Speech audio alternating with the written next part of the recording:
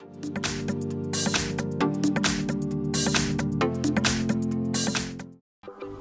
everyone, here we've got Samsung Galaxy Tab S7 and let me show you how to change the language on this device. So first of all, let's open the list of apps and let's tap on the settings. Here let's scroll down and find General Management, and here we've got language and input, so let's tap. Click on the language, and as you can see here we've got the list of added languages. We've got only English right now. In order to add new one, tap on Add a Language, and here we've got the full list of available languages from which we can choose. So let me pick, for example, this one. Simply tap on the one you want to use. And now we can decide if we want to keep current language as a main one or simply set the new one as a default.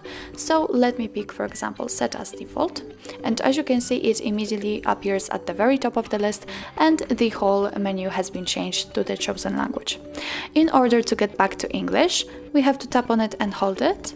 Now let's tap here and drag it to the very first position. Now let's get back. And as you can see, it is on the first position and it is set as a main language. In order to remove one, simply tap on Edit, click on the one you want to remove and click on Remove here. Click on Remove. And as you can see, the English is set as a main language and the previous one simply disappears.